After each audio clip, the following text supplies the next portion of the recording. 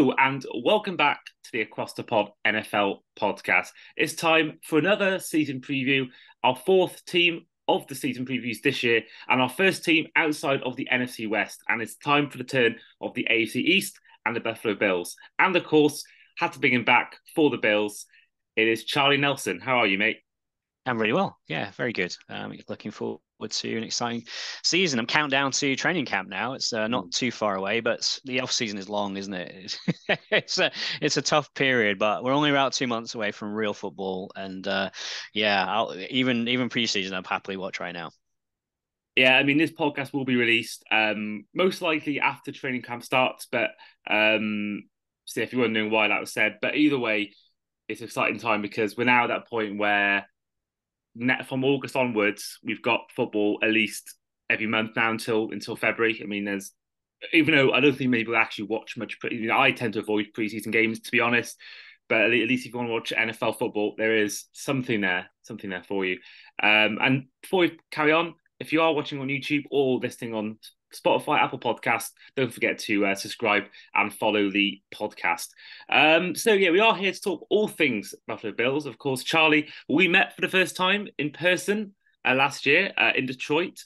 If any of you were listening to my episode where I went through my time in Detroit watching a game, or even my YouTube video, you'd be aware that Charlie was basically my savior of the trip. Because if you don't know my story, if you have heard it, I apologize for repeating the story again. But I got freaky stranded in Buffalo. My bus got cancelled without telling me. There was no other buses to come, and through Charlie's Twitter contacts and Kristen as well, we managed to get a lift to Buffalo. So in the end, Charlie, yeah, I was hugely thankful to you Well, for that.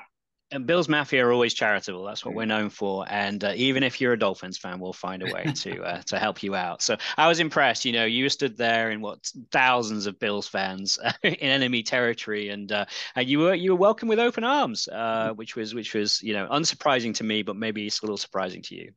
And of course, we had David on since that time. David from that group I spent a few days with. We did come on the podcast to review Bills Dolphins after week 14 last season. And I am going to a Buffalo Bills game this season in Buffalo, which, everyone said about the tailgating being good in Detroit, but when you went, but even better in Buffalo, I'll be staying at David. So the Bills Mafia, despite the team you've chosen, a team you follow, I think otherwise, very, very good group of people. So yeah, I'm looking forward to seeing David again. And obviously, we're mentioning it later on in the episode, but we are, of course, going to London. Or you're going to London, the Buffalo Bills. And of course, you'll be there. I'll be there, and a few other Bills fans I met on this trip in Detroit will be there. So yeah, exciting times. Certainly is. Yeah, we can't wait. We got big plans. We've formally incorporated the London Bills Backers Group this year. So, as many people may know, we have a Bills Backers pub in London, and we were getting up to about 120 people attending games towards the end of last season. So, we've actually formally set up London Bills Backers, and along with the friends at UK Bills, we have all kinds of events planned for Bills Mafia that are coming over and also locals alike. So, yeah, it's going to be a boozy, long weekend, and I can't wait.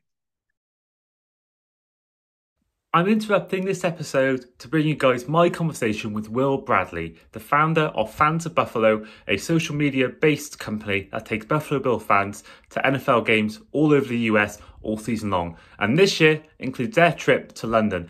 I spoke to Will about what the Bills fans are going to bring to the UK NFL experience. Hello, Andy Davis here, and we are joined by Will Bradley, who is the owner of the company called Fans of Buffalo. This is a company that is a premier Buffalo sports travel package group bringing Bills fans together on the road. And the reason why I'm here today is to talk more about the Bills' trip to London and the fans from Buffalo, Bills Mafia, that are coming to England's capital. But before we do all that, how are you, Will?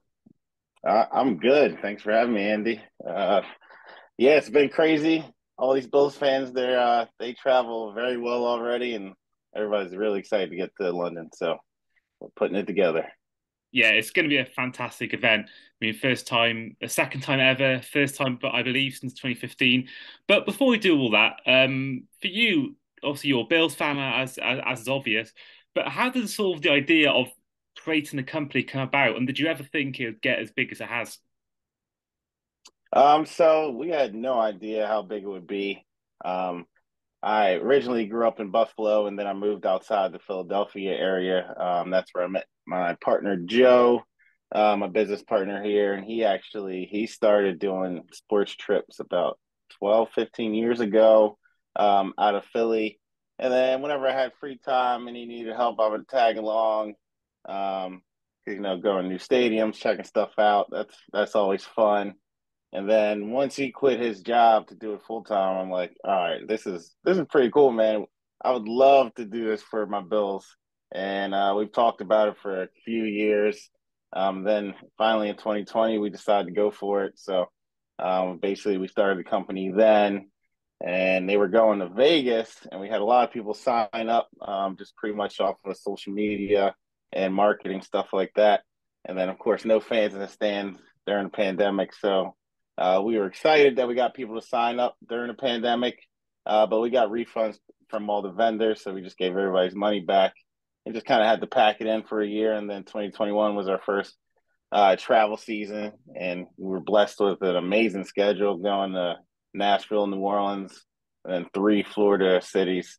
And it seemed like people loved the idea of putting it all together and making it easy to travel.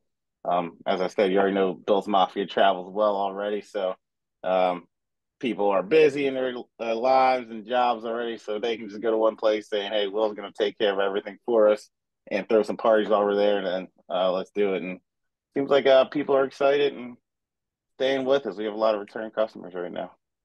Yeah, and you mentioned, of course, all the places you went to, and of course, I met you in Detroit around Thanksgiving for the Bills Lions game last season. But what would you say out of all the ones you've been to so far has been your favorite trip that you've been on with the Bills Mafia? Oh man, that's tough. There's there's a lot of fun ones. Miami every year, that's turning into bigger and bigger every year. Our first one, I think we had probably 75 people, and then last year, it was almost 300 people. So that being an annual trip is really cool because we really know the area. Um, I would say so far though, New Orleans is probably up there. We got really lucky. We chartered 2 flights down there. I guess that was before inflation because charter flights have not been as cheap. So we filled 2 flights and we just had a really big tailgate. New Orleans Bills backers, they're a lot of fun. We did a whole Bills parade. So I would say an all encompassing, that was probably the most fun. But also LA, we had 3,000 people at our tailgate with the Bills backers out there. So it's definitely tough, but I would say New Orleans is the top, and the rest are close second. Yeah, I was going to say New Orleans is certainly a place that you can't forget. I mean, I went there last year, and I'll never forget my time there because it is just so. I was there for Halloween, but even so, I imagine the rest of the year you go there, and I imagine it seems like a crazy place all year round, and it really is. They really go all out, and I think I'm not sure. I mean, I think Nashville, I imagine, would have been a good place to visit. I mean, I loved my time there, all the bars, all the live music. I imagine that's probably quite a good place to go to as well. No, yeah, Nashville is a lot of fun. I could be basing it on the outcome of the game as well.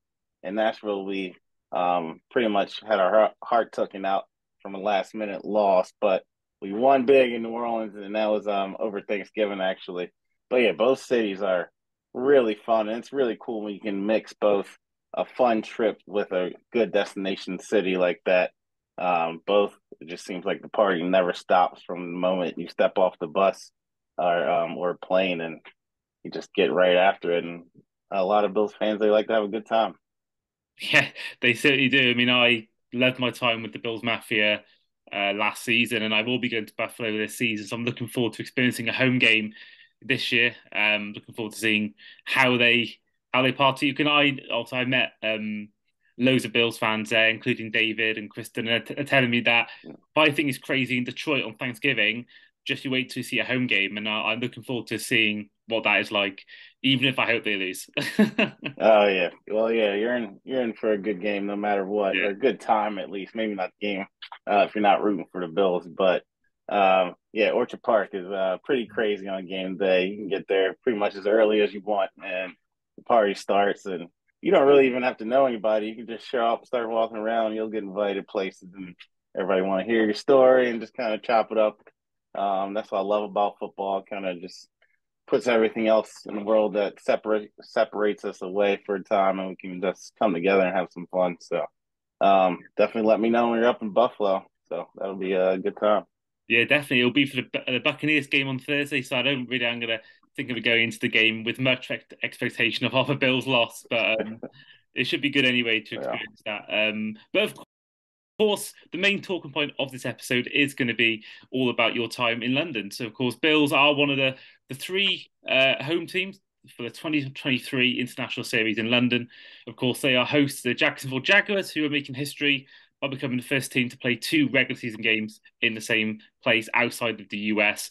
So, in terms of that, how's the planning been in terms of going to the UK rather than the US? Does it change a lot, or is it just still the same process? You're still booking flights, still booking hotels, or does it change at all the fact that it's not in the US? So I would say I'm glad that we've kind of had a good kind of track record of doing these trips under our belt. A lot of it is close to the same, but it's just kind of a whole new beast. It's good though because I would say when Bills do go to Super Bowl, as big as that trip is, I'll be ready for it.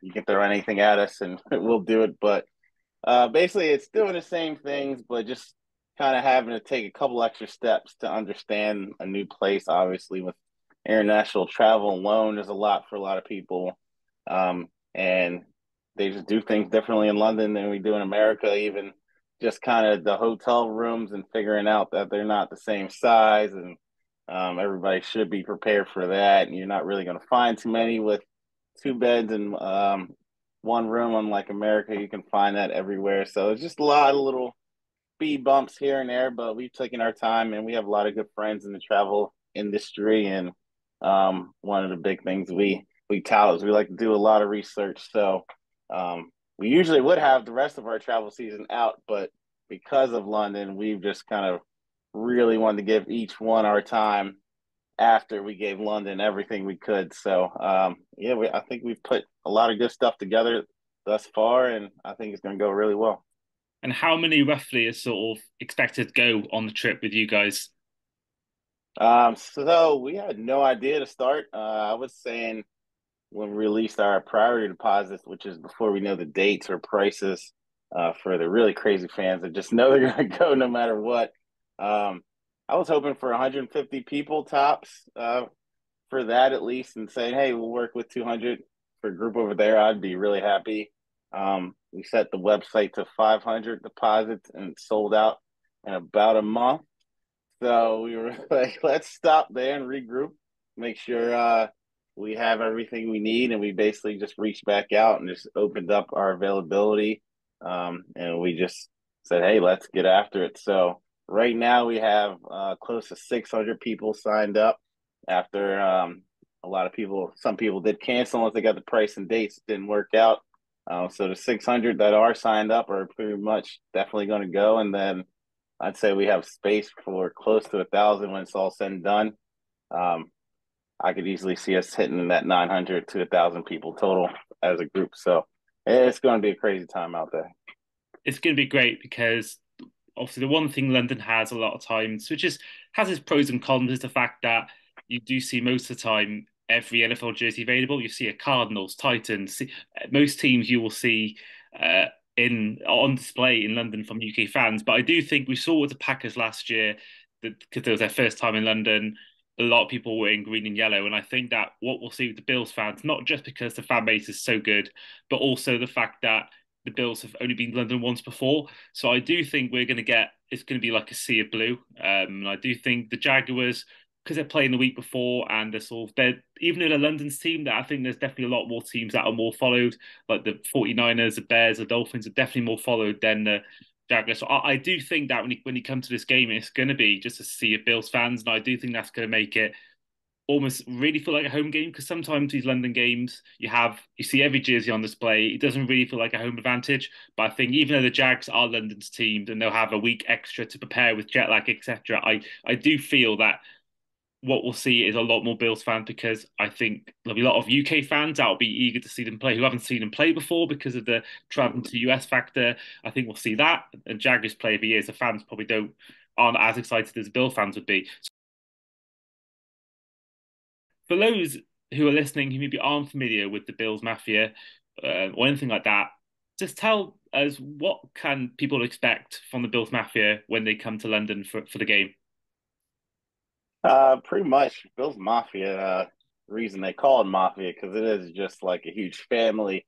You really just have to you get it when you're at home. Obviously, everybody in the hometown is going to be majority fan of the home team. But once you leave and you go across the country, you go to other cities, it's just amazing the support that they have everywhere in the U.S. Honestly, I know there's always a lot of jokes about the weather up there, but I think you do get a lot of transplants. A lot of people grow up and say, "All right, I want to try something new," but they always stay a Bills fan. So one of the cool things about the actual team, the Bills, they support the fans that are everywhere, and they're called Bills backers. So pretty much, if you want to get together and find a couple friends and other people in your city that are fans of the Bills and watch the game together, you can start your own chapter, and the actual team will recognize you, and you'll get put on their website. So I don't think there's many NFL teams that do that.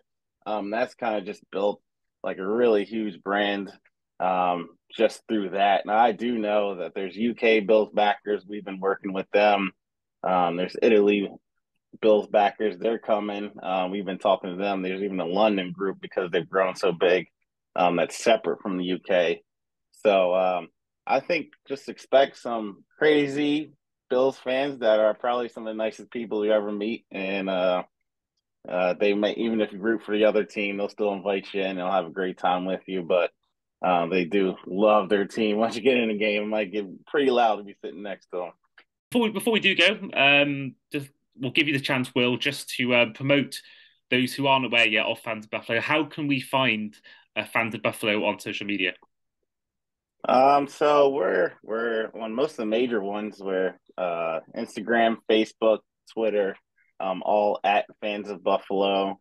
You can go to our website, fansofbuffalo.com. You'll see our trips there.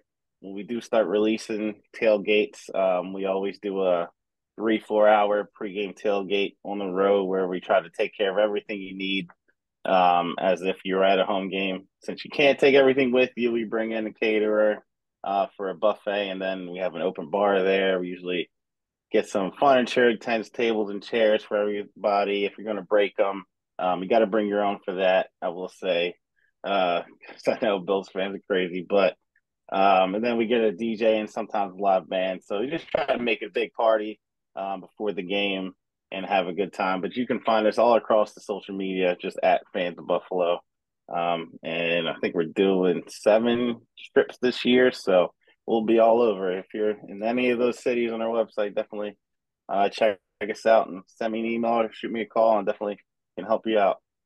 And what are those cities you're going to this year? Which are the games that you're visiting this year? So I should know that off the top of my head, but it's London, DC to start, Philly, Kansas City, Cincinnati. You go to LA and then Miami, I believe that's them. So definitely a stacked list there, and it's going to be pretty much all year round. This year it's a little bit more spaced out, which is nice. Last year we had a lot of, I think, 3 trips back to back to back at one point, especially with the Detroit game getting moved. So, yeah, we got a full slate, and we're going to be everywhere, and we're very excited. A lot of big things in a lot of places. I want to say I know your last time was, I believe, 2015, 2014, your last 2015, time. yeah. Mm-hmm. And it's Yep. your second ever time playing in London, is that right?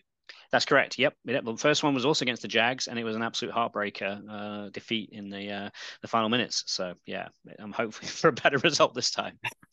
Well, it just shows why the NFL is so great. The fact that I said this before, but you could be punished for being a glory hunter, i.e., Giants fans who picked them in maybe in the late 2010s or early 2010s, and Patriots fans now who are suffering. And on the flip side, when you guys played in London, I mean, who'd have thought that the Chiefs and the Bengals would be probably the 3 favourites, I'd say, for the AFC crown. So it's it'll be a far different prospect to last year. And, last time you were in London, and of course you're going to the game.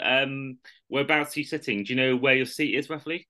Roughly, yes. Yeah. So I knew that there was going to be a lot of demand for tickets, and having had the stress of trying to get Giants and Packers tickets last year, I decided to actually splash out and get a hospitality ticket. So I'm in the 200s. I'm sort of level with the end zones, not the super fancy tickets, but quite fancy tickets. And that meant that I didn't have the stress of competing with the other 400,000 people that were trying to get a ticket when they went on sale. So of course, the Jags are a good team now. It's two playoff teams. I think it's one of the biggest games that London's actually staged in the Bills and Jags in terms of where those two teams are and their relative abilities. So yeah, looking forward to it, and maybe I'll get a free drink and some free food as well as a very expensive seat. Yeah, you think with the price. I mean, I've seen some of the prices that you can pay for different sports for hospitality sections and Yeah. games, and yeah, I think that's the least you're owed. But It's still a lot cheaper than a trip to Buffalo, although I am also making that this year. So I just kind of justify on the basis they only come very, very infrequently. So I can splash out from time to time. and which game is that you're going to in Buffalo? So I'm actually going to see them play the Dolphins. The week Oh right. before, the Bills travel to London, and then the week before that, I will be in Washington to see them play the Commanders. So I've got 3 games in a row. Yeah, it's exciting times, and I managed to sort of coordinate a bit of work with the games. So yeah, it's going to be a pretty expensive, but hopefully really good fun few weeks. Hopefully 3 losses as well. We'll see. Yeah, I'm looking forward to seeing the build in London. I mean, I thankfully through a friend of the podcast, Luke Campbell, one of our Bears fans who should be on for our Bears season preview in August when that's released. He thankfully had 2 spare season tickets and he couldn't make the game. So yeah, I got his ticket. A bit more pricey than I paid for the Ravens Titans game, probably double, but it's the seats are incredible. And when I saw the seat he had, I thought to myself, you know what? I've got to do this at least once because these seats are like right on the corner of the end zone and about I want to say maybe 6 or 7 seats from the bottom row. So it's gonna Oh, right, great, yeah. I mean, if I go from that to my in the God seat in a week later, I think it's gonna be quite a shock. But Well, it's funny you enjoyable. say that. Oh, you and I met in Detroit, and that was the Thanksgiving game. But the Mm. week before that, the Bills played the Browns in Detroit as well, due to all the snow, which of course caused you problems as well. Yeah. And that was a game that was moved from Buffalo, and of course, many people from Buffalo couldn't make it, so they basically put the tickets out and they put them out for pretty cheap. I think I paid $40 for 50-yard line seats. I think they were 20 rows back, and that'll be the cheapest I ever pay for an NFL ticket, I think. So That's amazing. That's yeah, incredible. exactly. And the stadium wasn't quite full, but it was close too. But it was just one of those emergency shifted games at the last minute. And it was just a question of who else can make it. I was fortunate I could change my travel plans and still get there. But yeah, I mean, now these days, I mean, the hospitality at the Spurs is starting at £300, and the Bills tickets are going up every time I go. It gets more and more expensive because they're good. That's the thing about American sports is it's priced. It's like a market economy. It's not quite different to soccer here. Yeah, I agree. Of course, I mentioned before we went to the game on Thanksgiving. I was actually very near you. Speaking of seats, I remember actually I could see you from my seat at the time I was watching you for your reaction. I think that was for me that's probably the best ever game I've been to for actually how the game goes. It was an That was a incredible great game. game. Yeah. It was a great game. So I remember at time I remember watching your reactions when Detroit scored. I mean, I was cheering on Detroit. I'm not gonna lie. So when I was jumping up cheering on the Detroit Lions, it was funny seeing your reaction because I could see you getting quite stressed. It was very stressful, and of course there was that incredible Stefon Diggs catch towards the end and set up a Yeah. last minute field goal. So yeah, it was a really exciting game, and it was like a sort of walking heart attack that game really for us. So, but the Lions are a good team now, and no mugs, and I'm just happy to come away with a win. That was for sure. I don't know whether you've been to a game on Thanksgiving before in Detroit, but you've been to a I have few been to a Bills games. Thanksgiving game, but not in Detroit. Okay. But Yeah, so actually, I attended the Bills playing the Saints. oh, I yeah. think it was one year before in New Orleans. And that was Okay. incredible because Bills Mafia pretty much took over New Orleans, and I mean that's a great city anyway. But Bourbon Street, which is sort of the main drag there, where all the sort of partying happens, which is full of Bills Mafia, and the atmosphere was absolutely incredible. Detroit has obviously a slightly different vibe because it's winter, everyone's outside. It's a bit too cold, so everyone's inside, so it tended to be a little bit more low key, but still great fun. I mean, everybody's dressed up, and I don't know, it's got a good different type of feel of it. A Thanksgiving game. Yeah, it was good. I mean, I wasn't that keen on the Bebe Rexha performance, but a part of a half No, time. that was a bit weird. Yeah.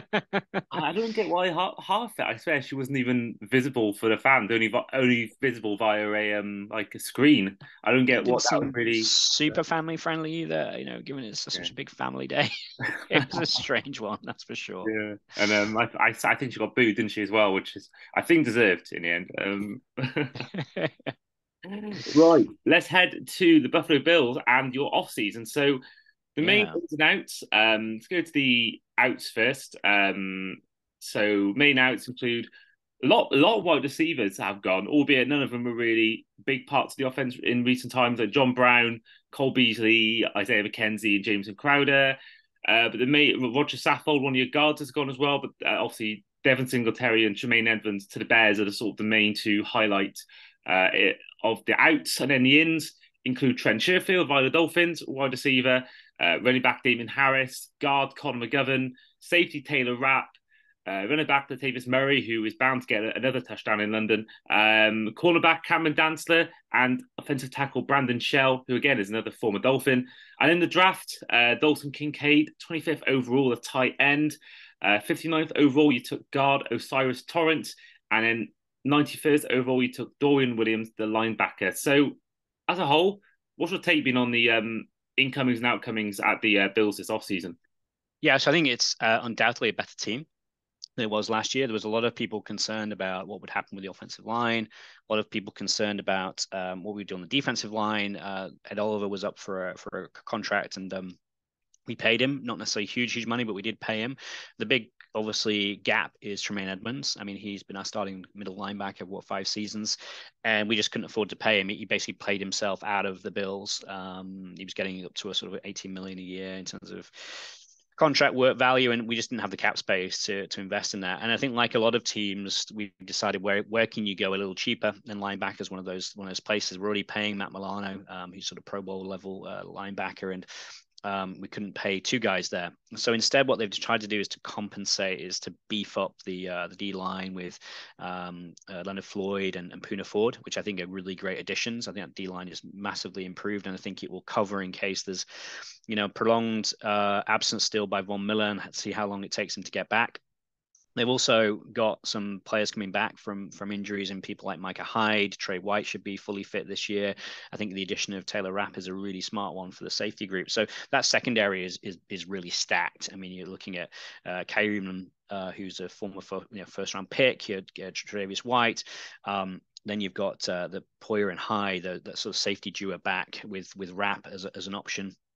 So it's just a really, really stacked secondary. And of course, the big change for us, of course, is that McDermott's taking over the defense. So Leslie Frazier has left. No one's quite sure exactly how that came about, but the defense has typically played very well, but when been found out in the playoffs, and I suspect we'll see a more aggressive defense under McDermott, similar to what we saw when he was at the Eagles. So in terms of the defense, I mean, there's one big hole in Tremaine Edmonds, but I think around that we've got to feel pretty confident. I think it is a better defense. It's a fitter defense, and hopefully we can stay a bit healthier this year. That's going to be fantastic.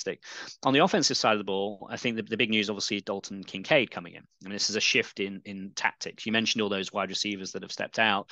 I think that Dalton Kincaid by the end of the season will become the de facto wide receiver too. That's what this team has been crying out for. I think he'll be a fantastic underneath threat, that sort of big slot option. He's much more of a wide receiver than he is a sort of blocking tight end. But having him and Dawson Knox, I think, is going to create some great mismatches.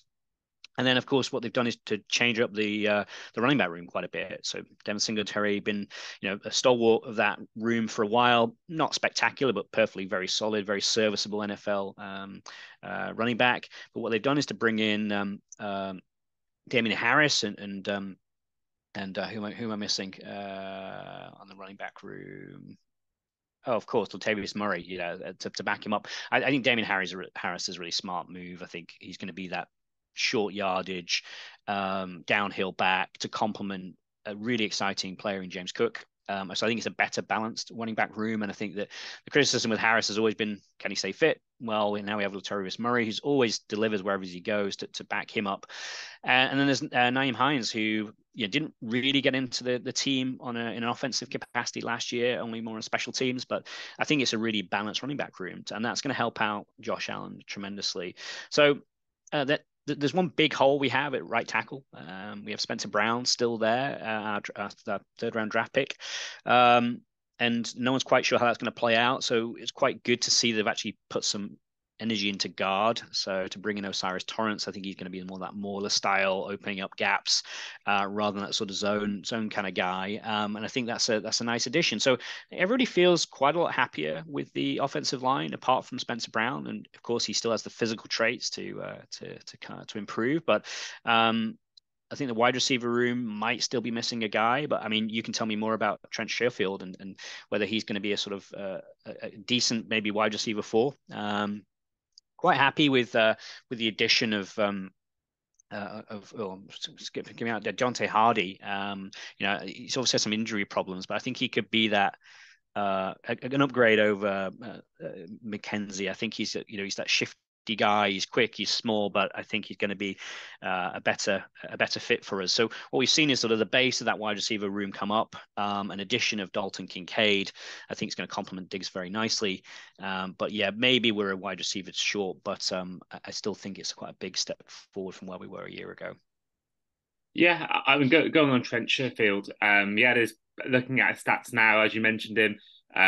Career year in terms of most targets, most receptions, most yards, most touchdowns, etc. And I must admit, I think that obviously he was never going to be the main guy in Miami, because you've got obviously Tyreek Hill and Jalen Waddle. But I think that he was a good choice at third receiver. I mean, but if I'm honest, there was really no one else really doing it either. So there's no, I don't think he really did a lot to get to that third receiver role. I mean, I'd love to have seen Mike Gesicki being used more as like that kind of slot receiver role, but that's not to be, sadly. But I think, which you could see with Dawson Kincaid, but I think with Sherfield, I think he made some great plays. I mean, the 49ers game with the week 13, week 14, where literally first play of the game, he scored a touchdown. And I think that Tua did, and now and again, he did lean to him a lot of times when Hill and Waddle were struggling to get targets, or they were in double coverage, for example. So I think that he's a good guy to have as your third or fourth choice receiver, but I don't think if you're wanting to be a number 1 or number 2, I think that's probably a bit too far of a stretch. Yeah, I don't think that's what we need him. I think a bit of special team support as well, I think we'll expect to see from him. But yeah, he's obviously a slightly bigger bodied guy. We've also brought in another wide receiver as well in the shape of drafted a wide receiver to complement that room. And no one's really quite sure how this wide receiver room is gonna play out. And obviously the Stefon Diggs and Gabe Davis, I think that what we'll probably see is that the targets for Gabe Davis will start to drop as Dalton Kincaid gets more embedded into the offense. I think he will be used as a wide receiver. Then we've got Justin Shorter, who's the other draft pick that we brought in. Again, he's a bigger bodied guy. He might be our wide receiver 6. No one's quite sure what role he's going to play. We still have Khalil Shakir on the books, who I really like. I think he's a solid slot. So what we've got is, I think, a really good wide receiver 1. We've got a wide receiver 3 in Gabe Davis. Hopefully Kincaid's going to come in as essentially our wide receiver 2, and then we've got a whole heap of guys who are going to be sort of sharing snaps and targets. And I think that level, in terms of we removed Beasley and Brown and McKenzie. I think that base level is going to go up. So I think that's going to help Josh Allen, especially with the improvements on the offensive line as well, and improvements in the running back room. So I think it's actually exciting. I think this is still a really good football team. And, everyone was sort of concerned about our cap space and whether we'd be able to actually turn out something that was as good as last year. Honestly, I think it's a better roster. I think it's a deeper roster. I think it's a more balanced roster, and it's going to give us more options on offense with 2 tight end sets.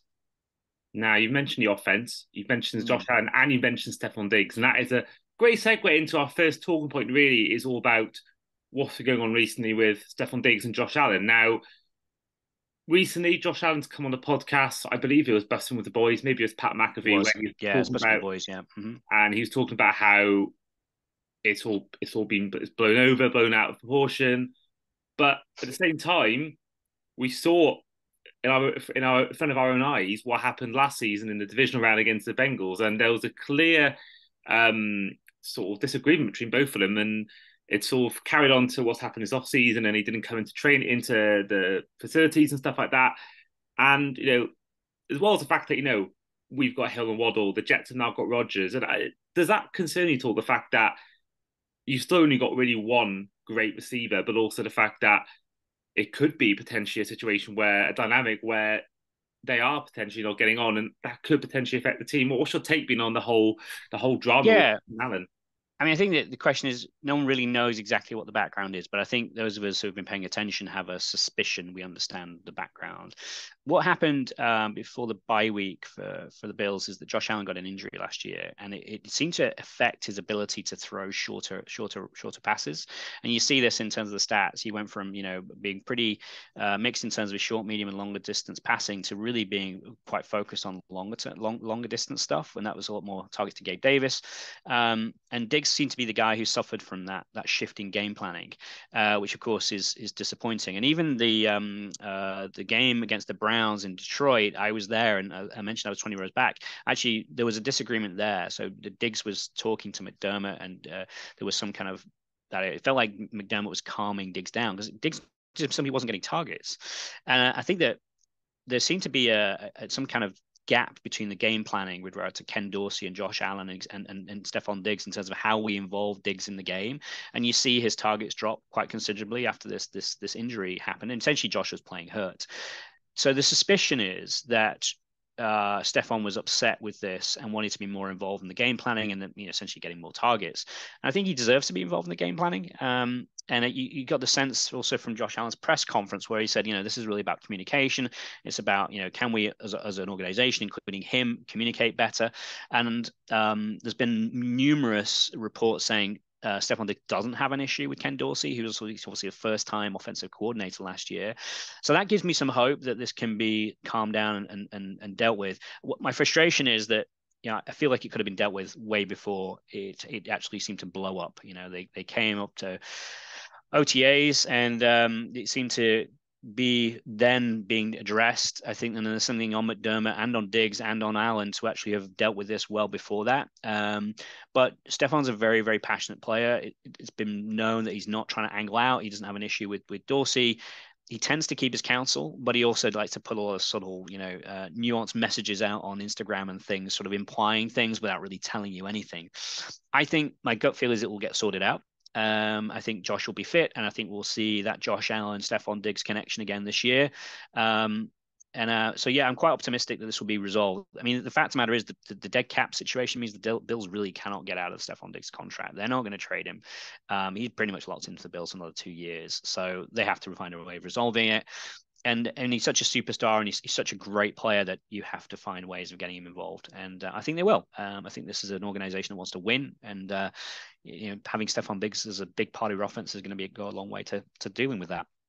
But yes, you're right. If this does blow up, then we have a massive hole at a wide receiver. But what I would say is that although Stefon Diggs' targets dropped dramatically in the second half of last season, the stats for Josh Allen and this Bills offense were still very, very good. I think it was second highest ranked offense by most statistics. So what they did is they adjusted to Josh's injury, played in a different style, and they still were effective. So I think it can adapt, but obviously you'd always rather have Stefon Diggs on your roster than not. I think as well, my only concern with that as well, the fact that we saw how his time in Minnesota ended.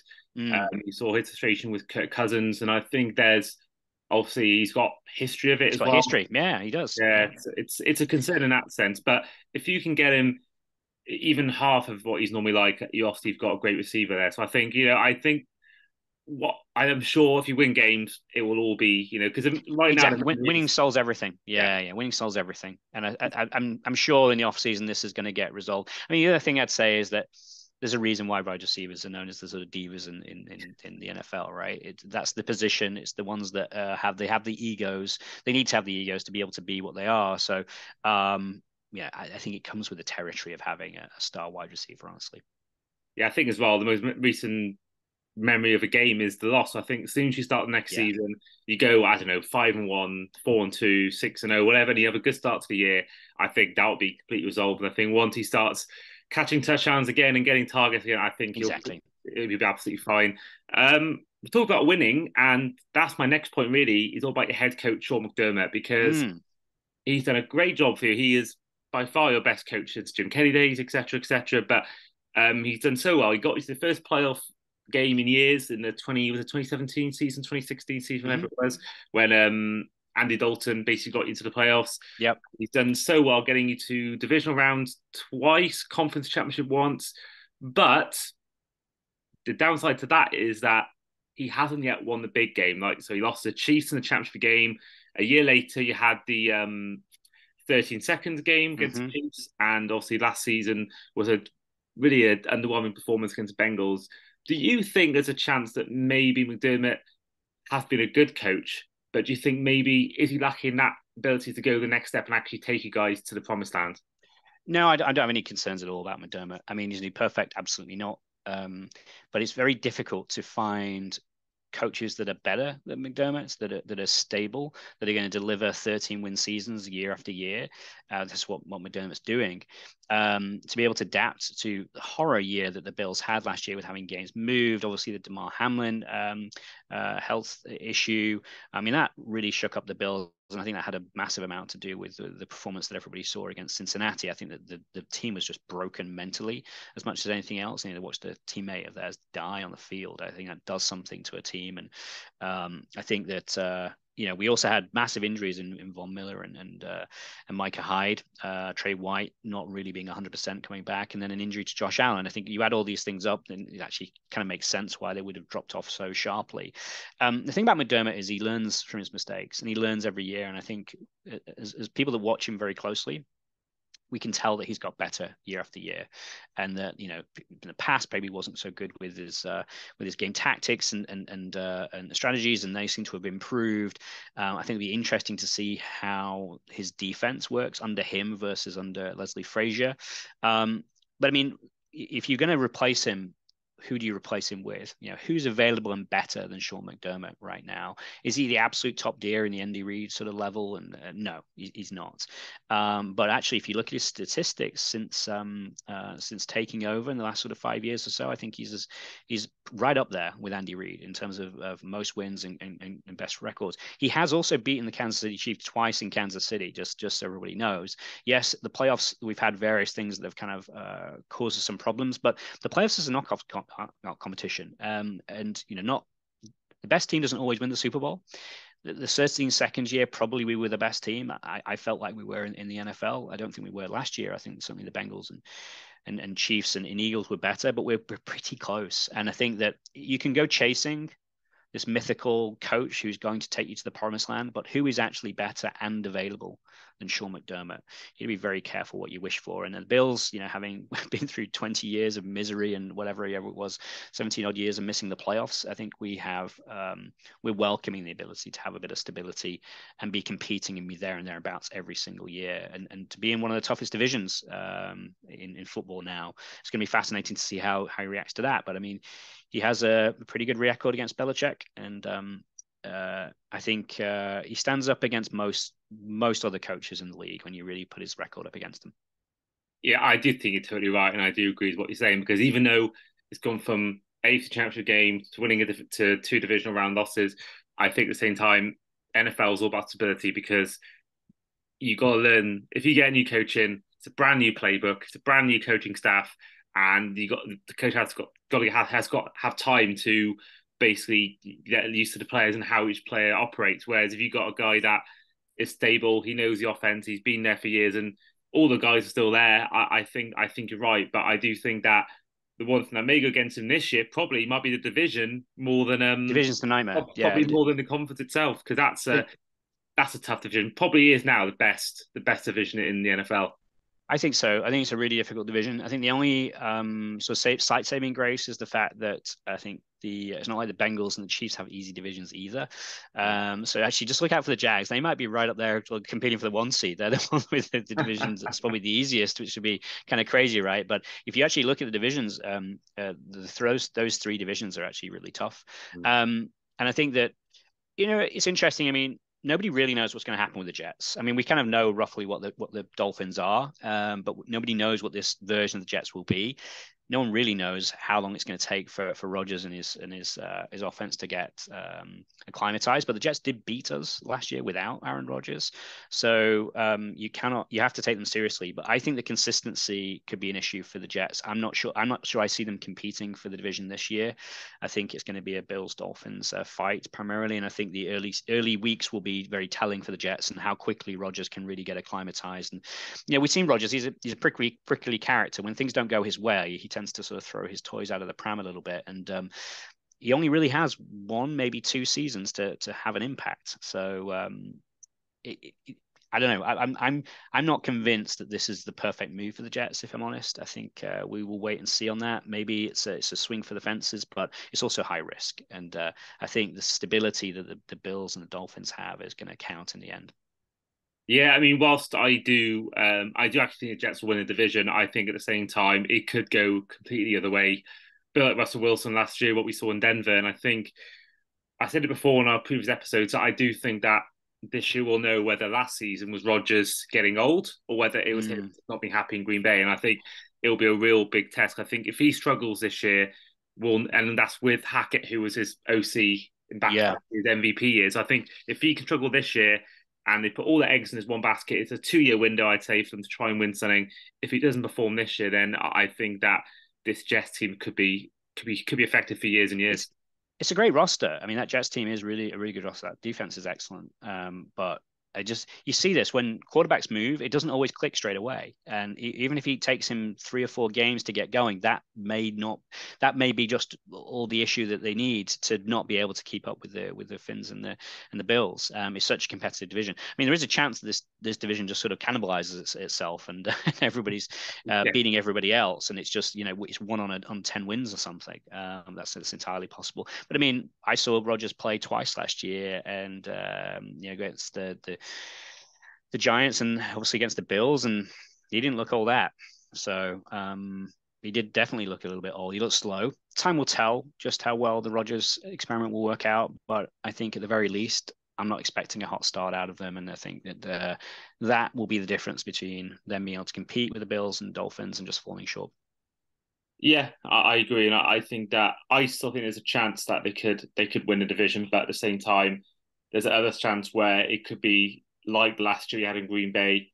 But even then, they still managed to, be 1 game away from the playoffs despite all the turmoil last year. So I think adding a team with, one of the best defenses last year, if you got Breece Hall healthy for the whole year, I think that also affected the Jets because they were flying high the first half of the season. So I think you add someone like Rodgers, and who I still think is, I mean, we did it in our quarterback rankings episode. He's still, for me, a top 6 quarterback in the league. And I think you put him in a team that got 7 wins with Zach Wilson, Trevor Siemian, and Joe Flacco, and Mike White. I think that this team can go, I think, at least playoffs. And I think that the division obviously won't help because it's a tough division. But I am convinced they will win the division. But, it all depends on, I mean, we all said the same thing about Brady when he first came to Tampa Bay. Is it going to work? And obviously that proved to be right. And same as Matt Stafford. So, yeah, I think it could go 1 or 2 ways. It could go like Tom Brady or it could go like Russell Wilson. And I think time will tell on that. And speaking of which, we're going to head to our final segment, which is going to be the win, loss, tie section. So if you don't know the score by now, we give each fan list of every game their team plays, and they have to answer with a win, loss, or tie answer. Now, Charlie, you were on the podcast last year, and the actual record was 13-3, and your prediction was 13-4, which obviously, because of the what happened in the game against the Bengals, that game was cancelled. But at the time of the game ending, you were losing, so you could have been spot on and got that right. But even so, you were still same amount of wins. So either way, you were one of our best predictions last year. I said it to Paul in our 49ers episode. I'm going to try and do a prize this year. So all right. But I hope that this year is the year you get high again. So yeah. We just mentioned the New York Jets, and they're your team you play in week 1 on the road in New York on Monday Night Football. Win, loss, or tie. Yeah, I've got that down as a win. I think the Jets will get good, but I think if we're going to play them early, and I think that the Bills will just be a better, well-oiled machine at that point in the season. Okay, and then week 2 is a home game, your first of the season against the Las Vegas Raiders. Yeah, I think it's just in a question of talent. I think the Bills are just a better football team. First game at Orchard Park. I think it's a win. Speaking of Orchard Park, actually, we've got to mention this. The new stadium is being built. Mm. There are all the presentations about it this year. I know David, friend of the podcast, he went to that, and of course, it's due to be out or open, sorry, I should say, in 2026. What's your take? Are you happy to be getting a new stadium, or are you a little bit of you sad that you're leaving Orchard Park? Well, I mean, it's right across the street, so the place is the same. But this current stadium, that third tier, the safety certificate only lasts so long. It is quite old, and it is starting to crumble. It obviously has massive sentimental value for me as someone who's been a fan since I was a teenager. It's a special place for me to go and watch football games. But every stadium has its life, and I think the Bills are desperate for a new one. So there's a lot of debate about it. Should it be downtown? Should it have a roof on it? Nobody really wanted to pay for either of those things, so we're across the street. But I think it looks really nice. I mean, it's the same designers as the Spurs Stadium, and you'll see, if anyone's seen those sort of renderings, a lot of similarities between what we see at Spurs and what we're going to see in the Bills. The one slight complaint I have is it's going to be slightly smaller than the current stadium, which is a bit of a weird thing. But given stadiums are seemingly getting smaller, you and I have spoken. I went to actually SoFi a couple of weeks ago and did a tour of that, and I was surprised to see it was only 70,000 seats. Yes, they can add more in terms of standing capacity, but yeah, stadiums are getting smaller, and but that's usually going to mean ticket prices are going to go up, which I think is unfortunate. But yeah, I'm excited about it. I think it's going to be a nice stadium, and of course there is some nostalgia for the current one, but yeah, not everything lasts forever. Yeah, I mean, I saw somewhere that I think not everyone. I think yeah, also there's less capacity, which means that season tickets might be an issue for some people to Yep. renew it. But yeah, I think obviously it looks nice. And I'm hoping that it doesn't bring you guys too much joy, but yeah, it does look nice. And also, I will plan to go to try and keep my record of being to every active stadium going. I probably will go to the Dolphins game whenever they play the Bills. That first year, I will try and go there because I've made some good friends from Buffalo, and yeah, I look forward to going back there. And now we're heading to your first of a 3-game straight stretch. You're seeing the Bills play live. So week 3 is in Washington D.C. against on the road against the Commanders. Yeah, I feel good about this one. I think just in case of, I always look at quarterbacks, and I think the Commanders are still short of one. Perhaps I do think it's an actually decent roster, but I think that again from a talent perspective, I think the Bills have got the edge there, and I expect that to be a win. Then week 4 is at home to the Miami Dolphins. Yeah, this one is a real tough one for me. I think the Dolphins are going to be very, very competitive. I expect the Bills and Dolphins to split games this year, one win each. Normally, I'd expect us to win the first one, especially given it was at home. But actually, I think it's going to go the other way this year. I suspect this Fins team is going to be very, very difficult to beat. And I think we also play on the last game, what is it, week 18, I guess it is. So I'm going to go the other way around. I think the Bills are winning Miami, and I think the Fins are winning in Buffalo, which will be unfortunate given I'm there to see it. But we can't going to win them all, so I suspect they're going to split. And yeah, I've got this down as a loss. Hey, and then week 5 is the London game against the Jaguars. Yeah, I'm expecting that to be a win. Again, I think the Jags are really going to be a tough proposition this year, but again, I think we owe them one. We had a really bad loss against them a couple of seasons ago. I think it'll be interesting. Obviously, the Jags will be in London for 2 weeks. It's a long time to be away from home. And I suspect that might just give the Bills a little bit of an edge. Obviously, you might look at the other way and say, well, the Jags will be more acclimatized, but still being out of your routine for a prolonged period of time is never a great thing. So yeah, I've got that down as a Bills win. And then week 6 against the Jets again. I don't think I've ever seen the 2 games against, say, in the division being this early on, the second lot of games, but it is at home against the Jets. Yeah, so actually no, Giants is next, I think. Giants. Oh, we have, apologies. yeah. I've obviously put the Giants rather than the Jets. So No worries. I So might say Giants is a tricky one because obviously Brian Dable is the coach there, former offensive coordinator of the Bills. He knows us very well. But I do think just from a pure talent perspective, from a quarterback talent perspective, the Bills are the better the team. Giants can be very, very tough, especially in their own stadium, but I expect that to be a win. Okay, and then week 7, it's a road game in Foxborough against the Patriots. I think the Patriots will be better this year. Well, they can't be much worse, can they? I mean, they actually have a grown-up running the offense this time, so that's going to be an improvement. But it's still Mac Jones at quarterback, and I'm skeptical as to how far he will take them. So I think it'll be tight, but I do think the Bills will win that one. Okay, and then week 8 is a game I'm going to at home against the Buccaneers.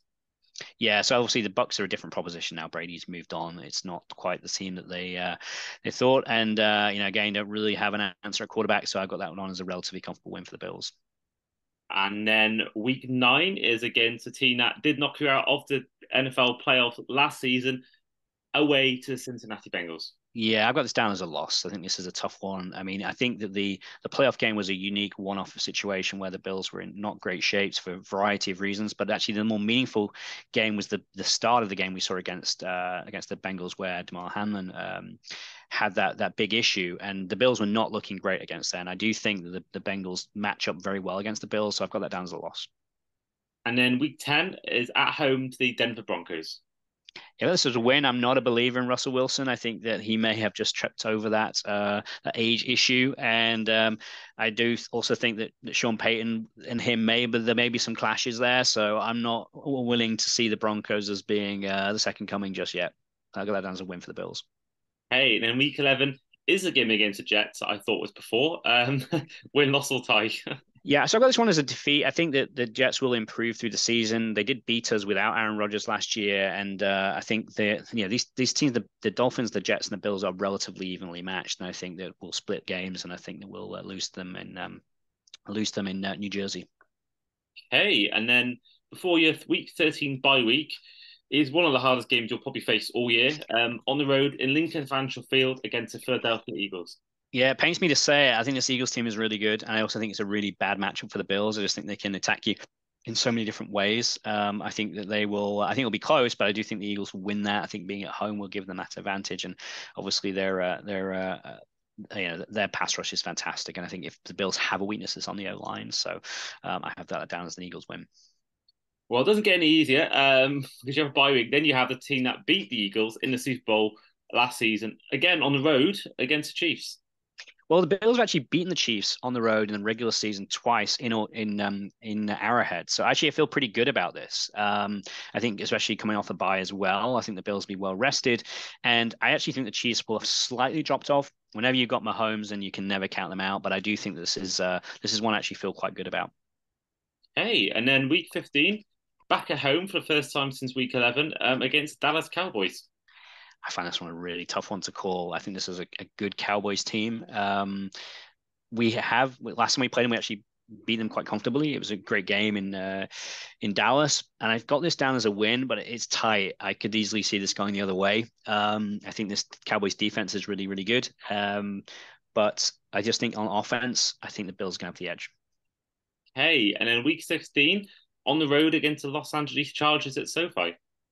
Yeah, I got this as a win. I think that the Chargers got to show me that they can be what they expect to be. I think that Herbert obviously is a really good quality quarterback, but they've never been able to really get it going around him. And so I still think they're a level below the best of the teams in the AFC. Okay, and then week 17, of course, you mentioned week 18 on the road to the Dolphins. You mentioned that'll be a win. So your final game you're predicting is going to be the Patriots at home. Yeah, and I've got that as a win as well. I'm not a believer in this Patriots team. I said they'll play everybody hard. I think the defense is really good, but in terms of just being able to go and win a game against the best talent in the NFL, I'm not believing the Pats. I think this is probably a 8-9 win team. So there are no mugs, but I don't expect them to challenge the Bills, the Finns, or the Jets in the division. And I've got that down as a win. Okay, so that means that your prediction is 13-4, which means as we move into our table of fan predictions, you currently have, at time of recording, the second biggest record prediction of our fans so far. Of course, Sam and Ollie are right at the bottom with their Cardinals with 6-11 and 5-12.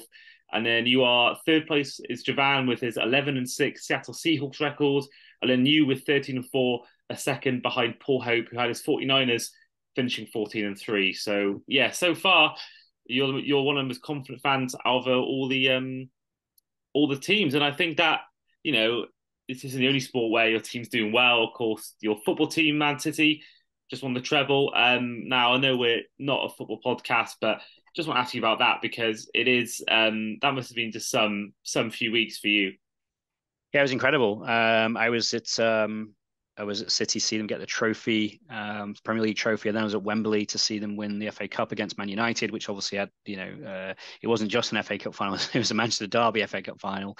I didn't go out to Turkey to watch the Champions League, but obviously watched it, and yeah, it was a fairly boozy night. I'll have to say, I did go to Bill's Backers Pub to watch that game, and I have to shout out the Fitzrovia Bell who pretty much funded my entire drinking that whole night, as a sort of loyal patron. So they treated me very well, and yeah, the hangover lasted a little while, but no, it was fantastic. And for us that have been supporting City for well, getting on for 40 years, it's pinch yourself stuff, honestly. Obviously, there's a whole heap of controversy around City at the moment. That will probably continue and for quite a while. But if you just enjoy the football and you want to watch great players and you want to watch a really great coach get the most out of that great players, then it's fantastic to watch. So yeah, an incredible few weeks, and I'm actually enjoying having some downtime. I'm not watching football for a couple of months because it takes it out of you. I mean, you'll know when you're in a title run and the energy where you're watching your game and whoever it's you competing their game, and it feels like it's going to be touch and go all the time. It just takes it out of you. So I'm happy to have a bit of downtime. But yeah, incredible season, and probably one we won't ever see again. Yeah, I mean, unlike the NFL, it's a short off season and it's a long regular season. So it's I can see why. I remember when we went for the quadruple, I was absolutely knackered by the end. I mean, it was because obviously my dad is also a Liverpool fan as well, so it's a case where I wanted to make sure I watched these big games with him because he's the one who basically made me a fan. So I remember I was living in Brighton at uni, so I went down for the FA Cup final, the last day of the Premier League season, and the Champions League final, all from Brighton to Wales. So I think that was like 3 and 4 weekends. I was down back home making the 4 hour train journey from Brighton. So it's yeah, I remember I being absolutely knackered, and then because of the World Cup happening, it seemed like just the next day the season was back. So it's that's a good thing about the NFL in a way. Even though we all hate the long off season, the one positive about it is you can certainly get a rest from the sport. And if you're a fan, and especially if you go to a lot of the games, or like you went to the game of the Etihad and the FA Cup final, and I know there's a fan out there that went to every single City game home and away. I saw that on Twitter, all 64 games. So yeah, definitely it's a chance to recoup. Without doubt, I do find that the off season is a little shorter for me because I pay a huge amount of attention to the draft. So as soon as the season's finished, I'm all into scouting mode, and that's what I focus on for a good couple months.